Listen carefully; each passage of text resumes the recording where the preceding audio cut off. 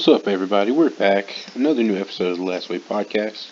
We dive into topics like ghosts, UFOs, cryptids, nerd stuff, and conspiracies. As always, thanks for listening. It means a whole lot to us. Check out our Facebook page, our Twitter, Patreon.com, which is a really nice, simple way for you to show some love for the show. We also have a new blog that's out right now.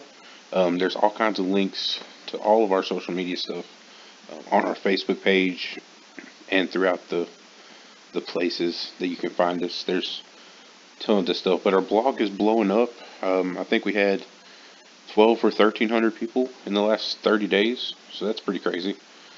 But yeah, definitely check us out pretty much anywhere. So today we're going over a really cool list, some stuff that I started researching, haunted objects from around the world. And again, one thing that I am super interested in is how inanimate objects can become affected by spirits, hauntings, or other incidents. I mean, how can a painting invoke fear of stories and of its characters moving or its eyes seeming to follow you as you move around the room? You see that a lot. What spirits can be imbued in certain artifacts to give them life? Can a mirror open a doorway to the other side? We're going to look at that and a lot more on these episodes. This is definitely going to be at least a two-part episode series because there is so many items that I was coming across during research. But this will be at least a 2 or 3 part series. But I'm going to start this episode with something a little more close to home. If you've watched the channel for any real length of time, you know my fascination with the Bell Witch haunting. It's right in my neck of the woods, and I can find connections in the story to parts of my own family in more than one way. So our first haunted item is dealing with that scenario. It is the Bell Witch Family Bible, or the Bell Family Bible. And this Bible is said to belong to the infamous Bell family, who suffered at the hands of a witch or haunting of some malevolent force in the late 1800s. The Bible is still in the family, but kept locked away most of the time. It was only brought to light during a TV show on the History Channel somewhere in the mid-2000s. And this is all by memory. I didn't look this up. I just remember seeing this. So it's got to be mid-2000s range. The show's premise followed a descendant who was trying to find a way to break the generational curse of the family that states the firstborn males would all die in horrible ways. The Bible was brought out on an episode and shown to renowned haunted item researcher and Ed and Lorraine Warren family member John Zaffis. The small group sat around a table, unwrapping and unboxing the Bible. Upon opening the box, things almost immediately started happening in the room. There were sounds, there was scratching on the walls, knocking, basically everything that you could have in a situation of a haunting. It all could have been wind, but everything only started once the Bible was on the table. John Zaffis, however, having been around haunted items for years, was unfazed and simply said that was pretty normal. As they began to flip through the pages, the activity increased, and eventually even a picture fell off the wall behind them. Again, he still seemed unfazed, which I thought was pretty crazy. And at this point, they thought it was best to return the Bible from where it came, which was back in the box, nice and safe. And now this could have all been drawn up for TV, but it was really interesting. I thought that was really a crazy scenario that they just brought the Bible out and everything started to go to crap. So again, it could have been drawn up for a TV show. You never know nowadays. But the next item is one of those that just make you go, hell no, I'm not going to have this in my home. This item is called Hands Resist Him. And this is the title or the name of a painting showing a small boy next to a doll-like girl. A large pane of glass behind them with small hands pressed against the glass. This item popped up for sale in the 2000s online with a warning from the seller stating that during the night some of the figures or hands would disappear from the painting and the boy would sometimes be seen moving throughout the room where the painting was hung. To get even weirder, people who look at the painting tend to complain of feeling sick or uneasy, and some say they can actually feel small hands grabbing at them. The even scarier part is the first gallery owner to display the piece and the first art critic to review the work died within a year. So again, no thank you, you can keep it. Moving along, the next item is the Busby death chair. This is a seemingly non-important item, it's just a bar chair, but in the summer of 1702, Thomas Busby strangled his father-in-law, Daniel Awity, when he found Awity sitting in Busby's favorite oak chair. Arrested and tried for murder, he was convicted, and before death, his final request was to enjoy a meal and a drink in his favorite chair one last time. So, as he sat at the pub, eating and drinking, Thomas spoke these words: "May sudden death come to anyone who dare sit in my chair." The chair remained in the pub for centuries, and sure enough, anyone who happened to sit in the chair met their fate in an untimely manner. Eventually, the chair was given to the Thirsk Museum in Yorkshire, England, and the legend so pervasive at this point, the workers decided to hang the chair from the ceiling where it could be observed, but never, even by accident, could anyone sit in it ever again. So, I'm not sure how they found out that people were dying, but you think you would have noticed it, before, years and years and years went on. Anytime someone sits in there, they just die. It can't be that big of a town. Rumors got to start spreading somewhere. But anyway, that's that item. So moving on, and I'm going through these fairly quickly. Like, this is not going to be a terribly long episode, but it is Thanksgiving. It's the holidays, so we are kind of crunched for time. But again, there's so much to go through with these haunted item cases that this is one thing I don't think I'll ever run out of items to speak on. So the next one, which would go great right beside the chair, is the Bassano vase, allegedly made for a bride in the 15th century. Sadly, the young bride died that night while clutching the vase and vowing to seek her vengeance, which really needs more explanation than I was able to find. But sometimes that's just where the story ends. I was really like, why is she clutching the vase? What happened? Again, I'm looking for research assistance. If anyone's interested, contact me literally anywhere, any of the social media sites. But anyway, any family member who inherited the vase would go on to lose their lives in, again, untimely ways. The vase was finally hidden away, no one's sure who hid it away. But sadly, in 1988, it was uncovered and put up for sale. The vase was sold to a pharmacist who reportedly died 3 months later, as did the 37-year-old surgeon who owned it afterwards. The last owners were so desperate to rid themselves of it, they tossed it out of a window where it hit a policeman on the head and nearly killed him. The family refused to take the vase back, and the vase was allegedly reburied in a lead coffin, awaiting to be discovered again in an unknown location. So there's that. Again, not something you really want. This next one is called The Woman from Lemb. Discovered in 1878 in Lemb, Cyprus, this pure limestone statue is believed to be a fertility goddess. But rather than blessing the beholder with life, the crude figure, which dates back to 3500 BC, allegedly brings a legacy of death to all who handle it. The bad luck began with the figure's first owner, Lord Elfont. Within a 6-year period, Lord Elfont's possession of the idol, all 7 members of his family supposedly died under mysterious circumstances.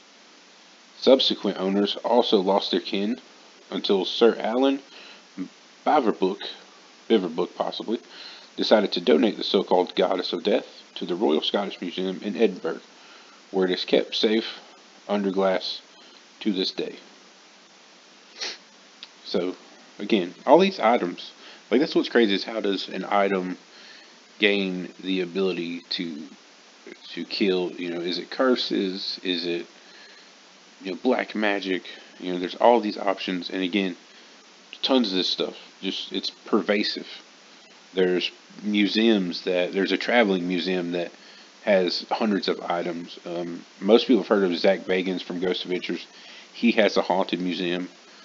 Ed and Lorraine Warren very famous paranormal investigators. They have one. So, I mean, this stuff is just everywhere.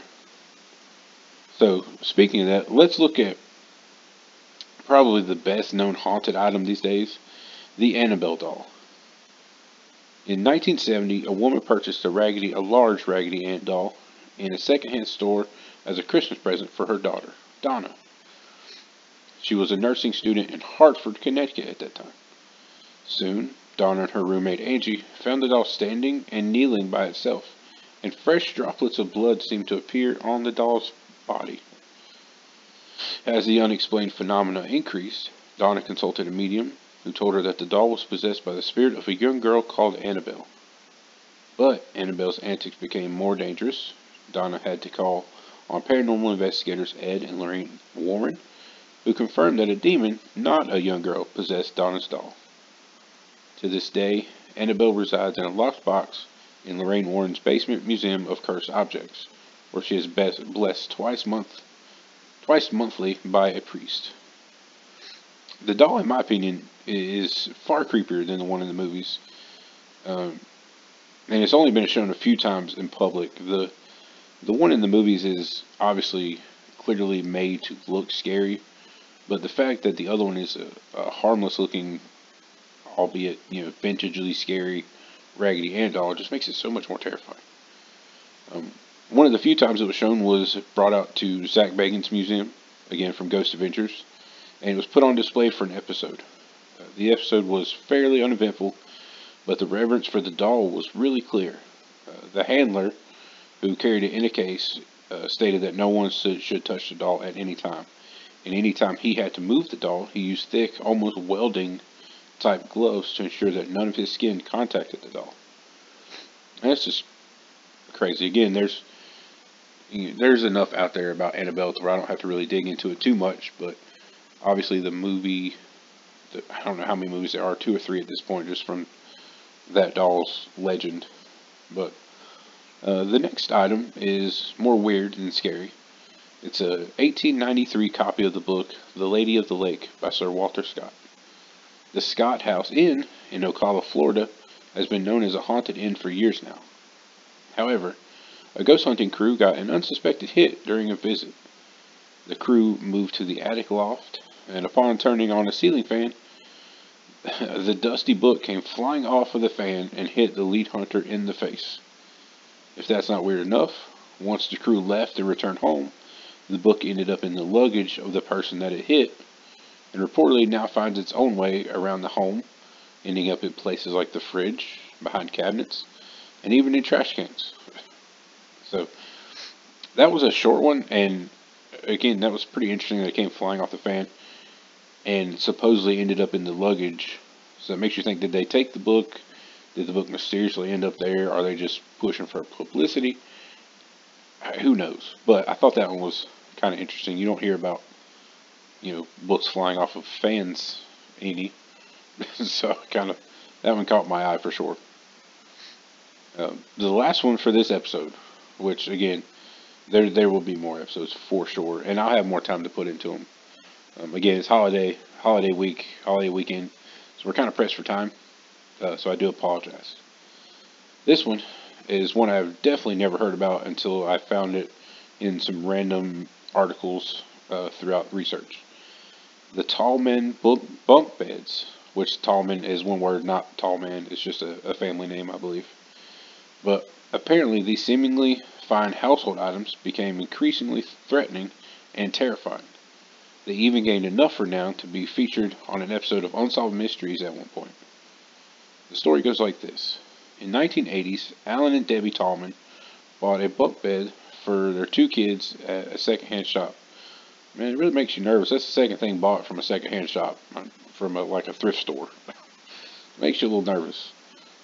From the first night they brought it home, it was very clear something was wrong with the bed. First, one of their sons, who had rarely even gotten a cold, fell horribly ill. The radio on the nightstand began turning on and off on its own. The youngest daughter claimed to see a witch standing over her on the bottom bunk. Doors moved, lights turned on and off, and this is only a taste of the strange happenings.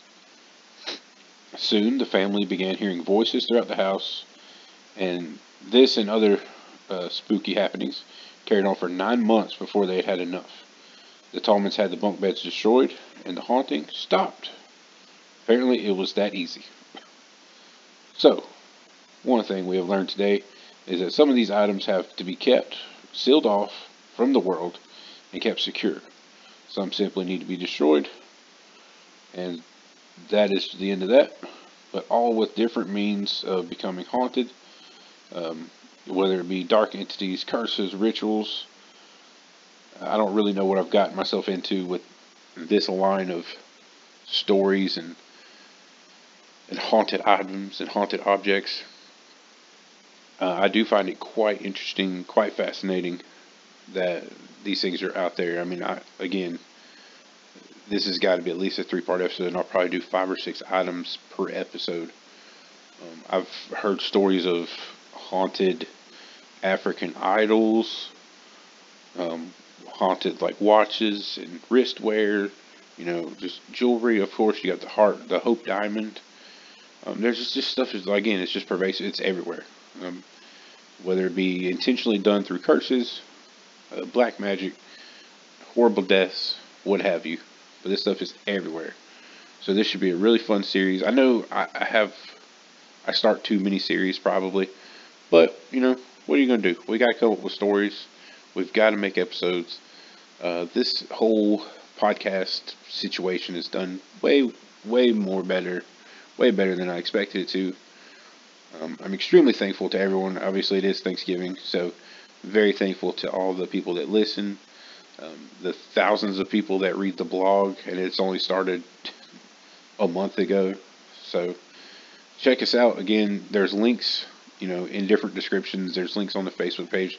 The Facebook page is probably the best way to stay in touch with whatever we've got going on. We have Twitter and Patreon and all that stuff. We also do a little bit with extralife.org, which is a really great charity, but the Facebook page really brings it all together.